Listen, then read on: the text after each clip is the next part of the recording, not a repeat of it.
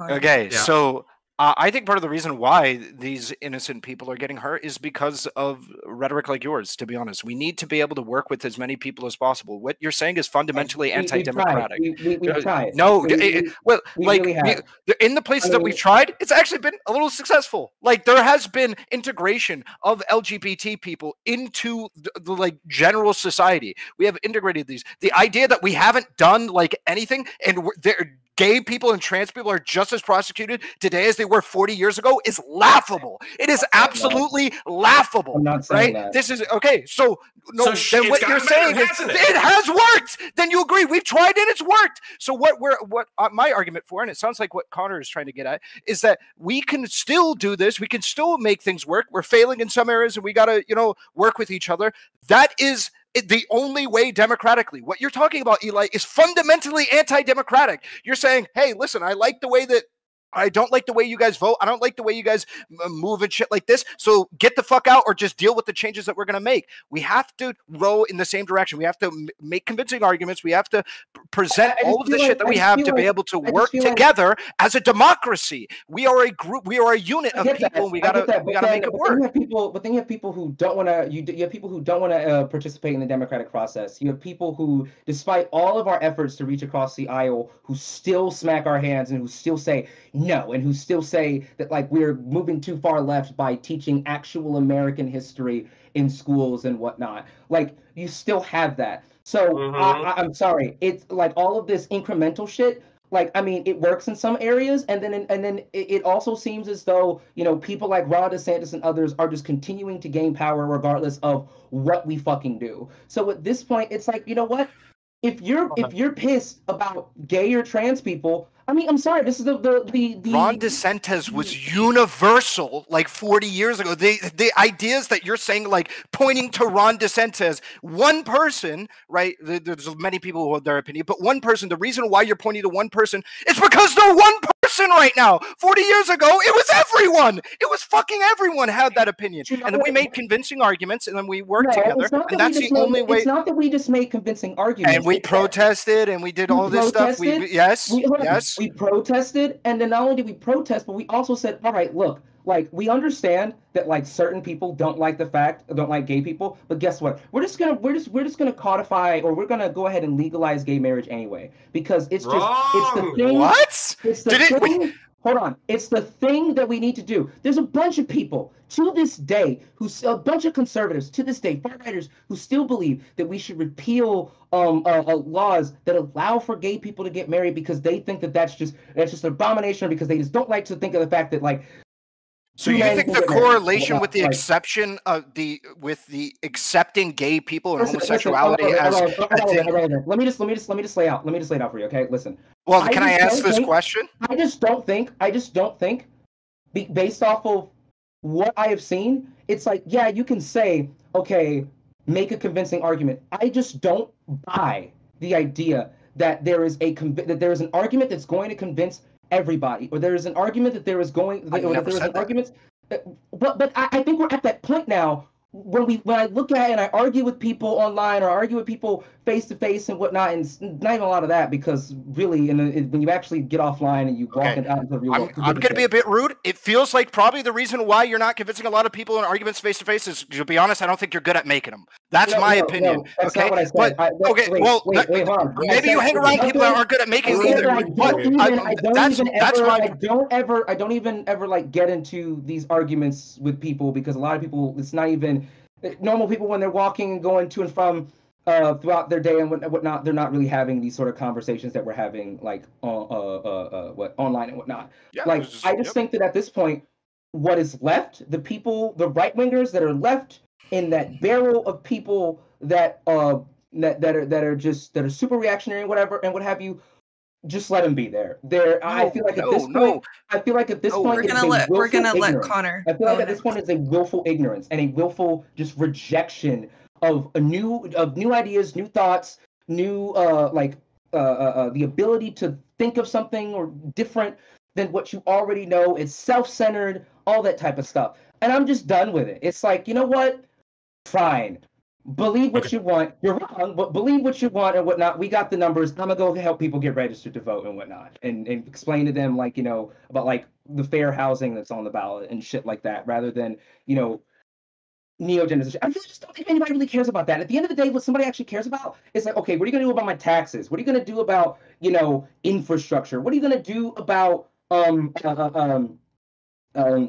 another one? Help me out here, y'all. Like affordability. That's really what a lot of people care about, especially conservatives. Taxes and infrastructure. Well, maybe not even. All right, let's let Connor go. Okay, so I have to rebut that point immediately.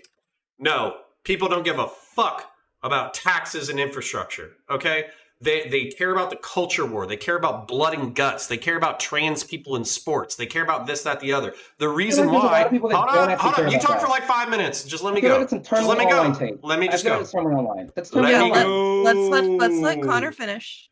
So the reason why people care about that shit is because if you talk about tax rates for more than 10 minutes, I'm going to lose 90% of my fucking chat. They're going to disappear into the fucking ether because they're going to be bored. Like 12-year-olds. No, you think that the voting public is any fucking different? My brother in Christ / Muhammad, the voting public is more retarded than my fucking chat. So you start talking about tax rates and fucking infrastructure, they're going to fucking evaporate like the fucking, they're going to evaporate like fucking water. So anyways, you said that people get hurt every day because of the tolerances of liberalism, because of the incremental bullshit that we're fucking implementing. I can tell you, as somebody who is almost fucking 40, that this is the opinion of somebody who is under the age of 30 exclusively. It is infinitely better to be black. It is infinitely better to be gay. It is infinitely better to be trans nowadays than it was even 20 years ago. 20 years ago, there's a joke. Hold on. I'm not done. Take notes. Take notes. I'm not done. I mean,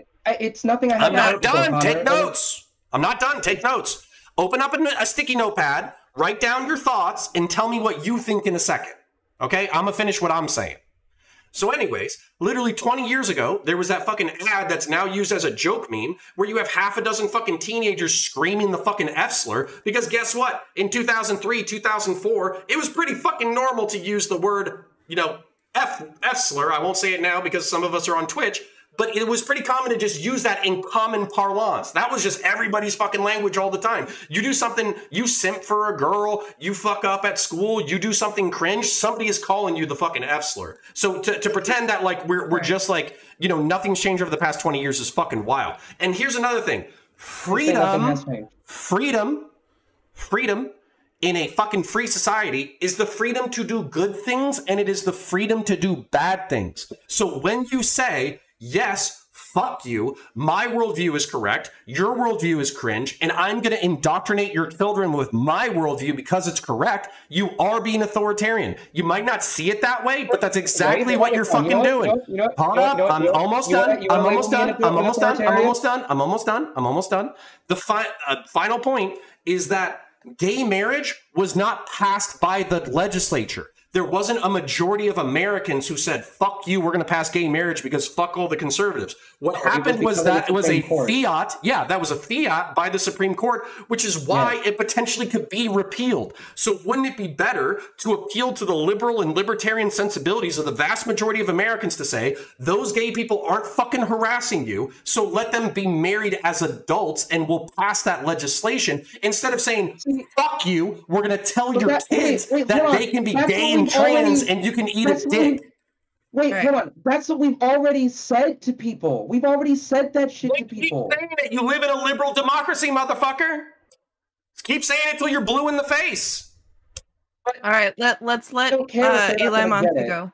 Well, hold on. I'm just saying, we already did say that to those people, and the people that understood it, and the people that are like, you know what? It's really kind of stupid that I'm worrying about this and I'm upsetting over it. These gay people, they're not anything for me to worry about or anything like that. And then they got on board, and that's great. That's fine. It's great.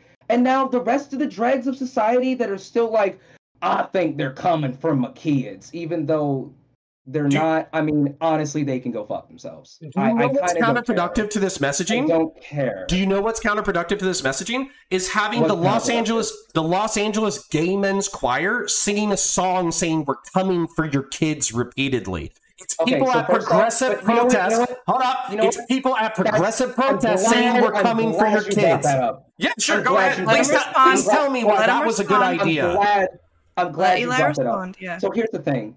I don't give a shit. And the reason why I don't give a shit is because A, I don't know the full context of that. I'm also B, not going to look into the full context of it because again, I don't give a shit. I know that they were probably doing. You could say like, oh, it's bad optics. I don't care. Sweet. I don't give a shit when Republicans and conservatives pick your dick in electorally, since you don't give a shit. Yeah, I don't give a shit either.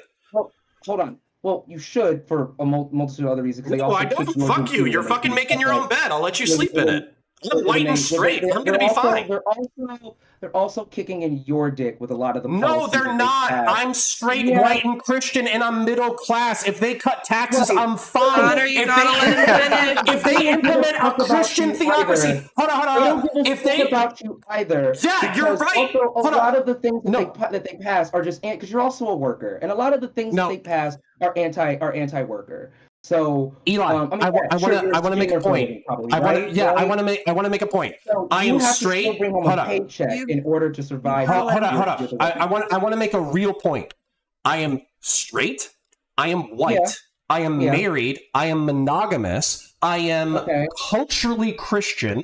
I am relatively speaking middle class. I am a property owner. Of boring basic things. Yeah, you're right. Boring basic things. You're right. And you know who's not going to get fucked over in the DeSantis Christian theocratic fucking empire?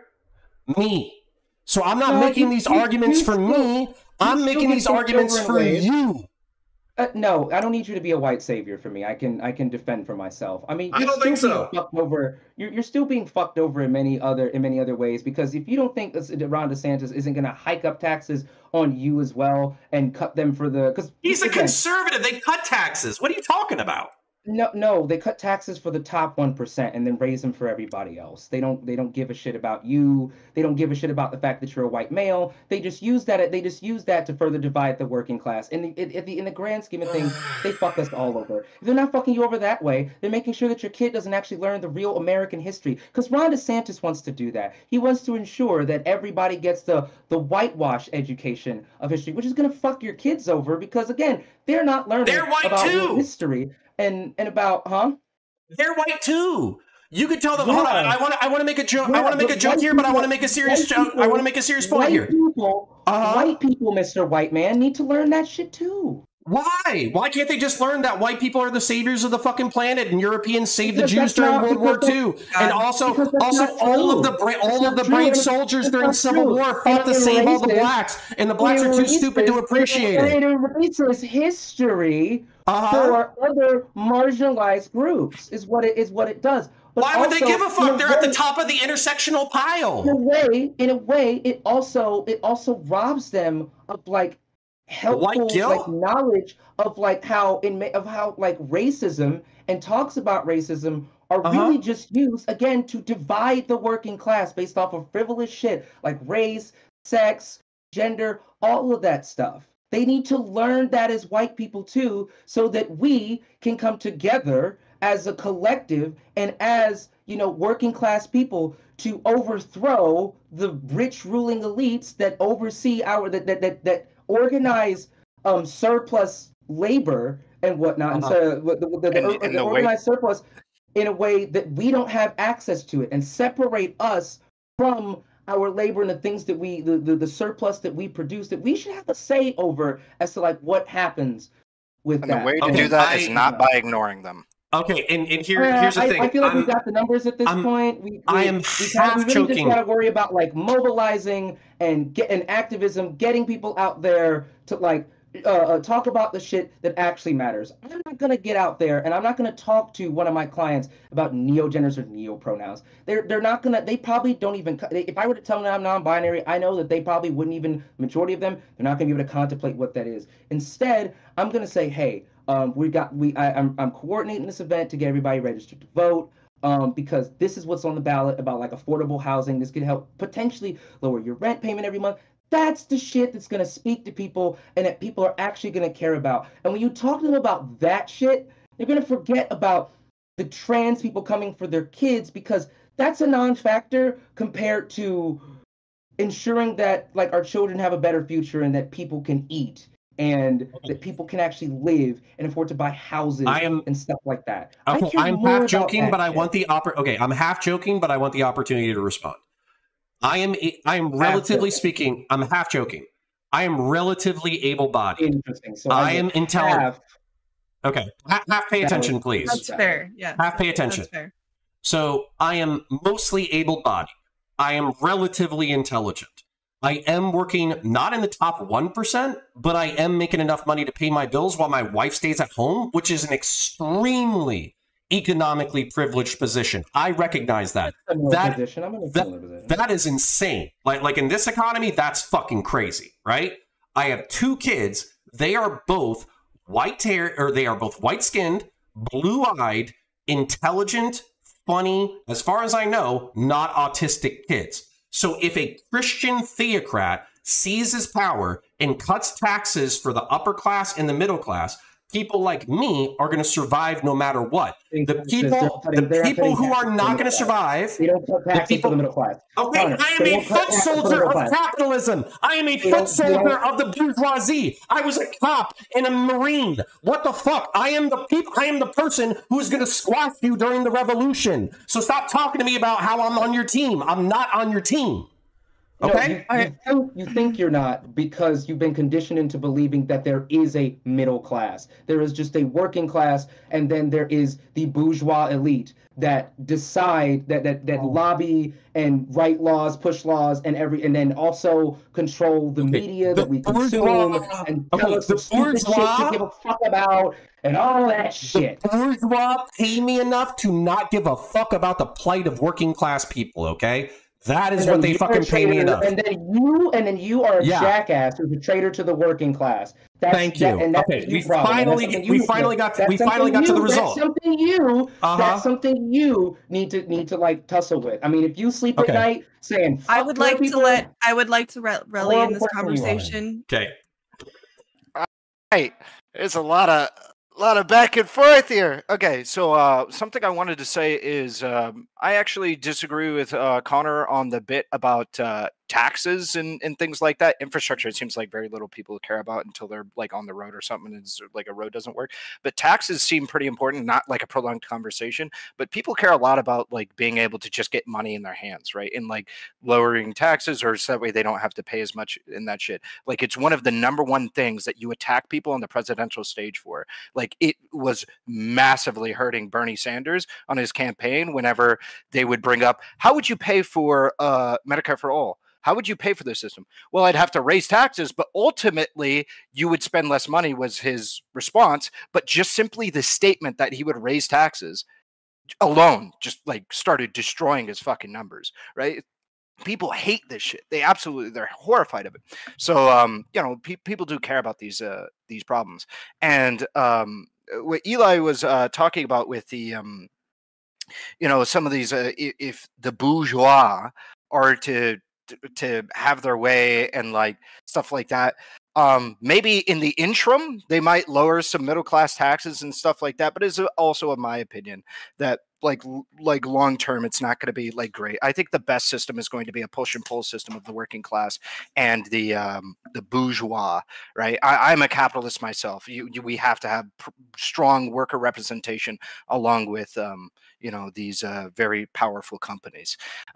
So I think that there's got to be that little something there. But again, all of this comes at the fervent desire for democracy, because Eli, through most of this conversation, it feels like you actually fucking hate democracy. You keep appealing to, we got the numbers.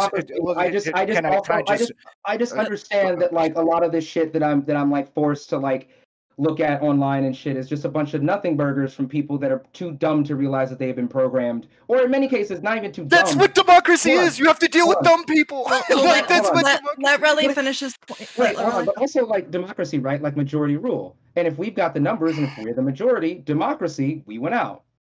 So, and then you're just saying, so you're not only are you see, this is the system that I really don't like about how we view democracy and how it seems like a lot of people in my I'm curious about that. Like, why are you you can ask me about that later if you'd like, when I'm done talking. But the one system that I really don't like that we do when it comes to democracy is we do exactly that. We go, okay, let's assume even we have the majority. Let's assume like conservatives that have these opinions that we've been arguing about is only 30% of the voting power and shit like that. Like they have very, they have very little, ability to actually make effective change. Just going, okay, fuck that 30%, we don't care about them, literally just push them off to the side. Now that we have the power, let's close the system down, let's make our shit happen and stuff. This is, in my opinion, fundamentally anti-democratic. The whole point, my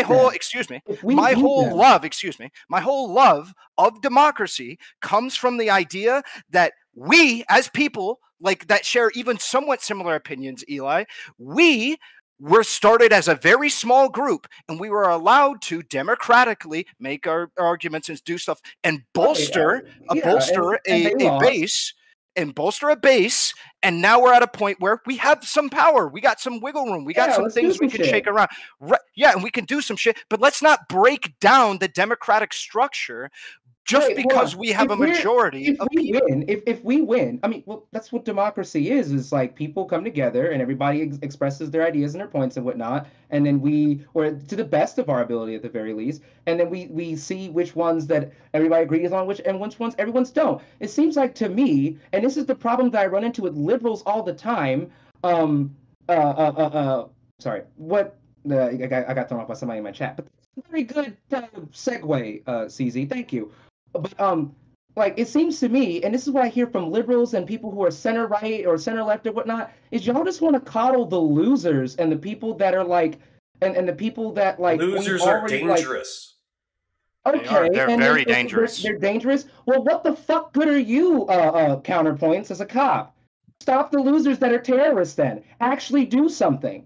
With your power as a fucking no offense, but leftist revolutionaries are the people that I fucking hate the most. But you understand. You hate them the most. Yeah, you hate them the most because you hate us the most because we're not fucking capitalists, and we don't like the idea of slaving away for some rich man. And historically, in the Western world, communists are fucking losers. So I love kicking communist fucking ass. So, anyways, hold on, but this is a real point. Okay, socialist. Do you want to go down that route? I mean, I know that it's decommodification of basic human needs and workers owning the means of production, and I heard a bunch of propaganda coming out of your mouth. So I'm assuming you're a socialist. Yeah, don't you think that that's a pretty good idea? Of like, I'm okay with subsidizing some of human needs. I'm not okay with decommodification and then workers owning the means of production. I have no indication whatsoever that that's going to improve society in a way that I give a fuck about. Hold on, don't you think that if you have a society where you have people that control things like medicine and food and basic human needs that you don't get to decide on, and they get to just sell that for profit? Is that not creating an unfair and unethical relationship of basically master and slave? Because you have to work in order to get the things that you very well need in order to survive. Is that not, how is that not in some way, shape, or form like involuntary and essentially unethical slavery? Because the whole way in which you maintain your system is the threat of death and starvation upon your poor people. How is that a good thing? Okay, we probably want to get back into gender or political structure, but at the same time, no. But honestly, no. If you want to have a conversation about, hold on, because you know you're going to look like a really shitty person when you actually try to sit there and defend that shit. No, I will happily defend that shit. We can do this next week. Literally, Ginger set up a whole fucking panel on socialism and decommodification of basic human need and workers owning the means of production. We'll talk about the oppressive forces of nature, the oppressive forces of capitalism. We'll talk about all that shit. But I don't want to bore as a matter of fact, I think that topic is actually pretty fucking base, but I understand that people might not be down for that right now. So anyways, we'll do that fucking next week or fucking preferably on a Friday or a Saturday. But anyways, the point being that the reason why we're talking about democracy and the reason why we care about the losers and the reason why I'm a Republican and not a Democrat is because I think that you set up rules that everybody can abide by for the most part, like freedom of speech, freedom of conscience, the right to self-defense, limited government, due process, all that kind of good shit. And as a result, you can perpetuate a society for potentially thousands of years without the mob absolutely destroying it. I fucking hate democracy. Democracy is the worst form of government except for all the fucking other ones. And so as a result, it's a toleration. It just makes sense that a white man who wanted to be a cop is saying this right now. Like, oh, I know the idea of equality. It's almost like I have a privileged position I'm interested in defending. So you want to keep up systems of inequality. Why am I talking I want to hire all the blacks. Why am I talking? I don't think you're a valid. I don't think you're a valid person for me to be wasting time talking to. If you want to uphold systems of self-preservation because you benefit from them at the expense of other people, like you're a horrible person. Because I want to extend the privileges that I have to as many people as possible without destroying the system. Well, no. That's the thing, though. If you want to extend those privileges, we have to bring about equality. And in order to do that, we can't use the tools of oppression to bring about equality. That's not how you bring about equality, especially when you don't like. That's for another discussion. But anyway, let's keep it small. But like you can't just say, oh, I want to spread everything that I have. Like the system is built upon and is contingent upon, and its preservation is contingent upon inequality. So if you want to say I want to spread equality without getting rid of the system, that's oxymoronic. You can't do that. Yeah, you're right, because I don't think that every single person. I don't think that every single person is fucking equal. I think that what happens is. Yeah, give me an example. Okay, Ginger, will you indulge me a rant? Yeah, I'll give you each 5 minutes. Okay, so this is a totally different subject. It's a totally different night. We should come back to this.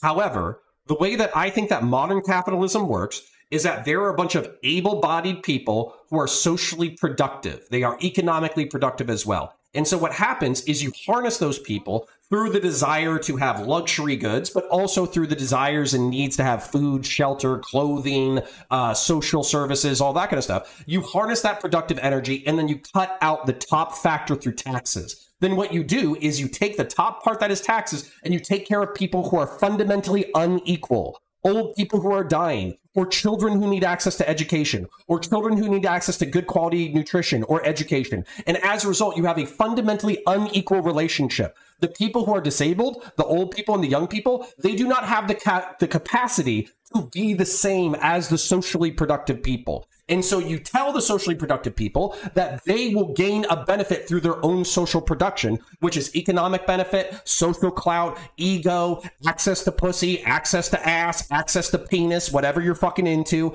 And as a result, you motivate people with the carrot and stick of society in order to be productive. And this is the engine of capitalism and the engine of modern society. So as a result, if you say, hey, motherfucker, you can sit at home on dick all day and be a fucking YouTuber, and we'll go ahead and provide you gray slop, and you can live in a fucking building with shitty internet and all that kind of shit. Basically, all of the necessary social functions that we currently use necessity in order to motivate are going to fall apart. And instead of having a functioning society with food, titties, cocaine, Ferraris, Lamborghinis, fucking sexy things, iPhones, all that kind of bullshit, you're gonna have a bunch of mediocre motherfuckers sitting in fucking drab, gray, Soviet-style apartment blocks, jerking off and being fucking coomer, degenerate pieces of shit, doing nothing productive for fucking society. And as a result, more people are gonna starve, more people are gonna have like less access to material well-being, and society is gonna suck more. So fuck socialism, fuck communism. Mixed economy capitalism is infinitely fucking better and has done more for fucking society than any utopian fucking bullshit that you could possibly fucking dream up. All right, Eli? Oh boy, where to start with that one?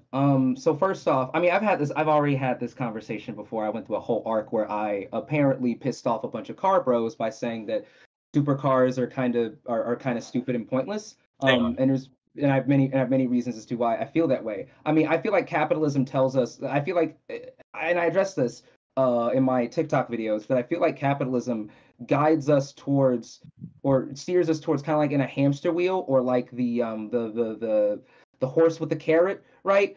It tells us that that these luxury goods like Lamborghinis and big houses with more rooms than we know what to do with, that these things are good for us, or that these things are things that we should want simply because they're things that like the rich bourgeois want. But the thing is that it always baffles me when like conservatives say this type of stuff, because conservatives will also be the first type of people who will say that, oh well, you should like take you should take pride in being a housewife. You should take pride in being humble. You should take pride in being able to stay at home with your kids and all this other type of stuff. And there's a lot of people that want that, but because of the system that we live under that is fundamentally unequal and propagates and feasts off of and sustains itself by that inequality, there's people that can't do that. And it's because of the fact, partially because of the fact that there are people who have been convinced by the rich ruling class that they just work hard and if they just keep going down the hamster wheel, if they just keep pedaling and they keep pulling the cart for the rich people and carrying them on their backs and whatnot, that they will eventually get to the same point that they're at. Little do these people who are just cogs in the machine know that they'll never get there.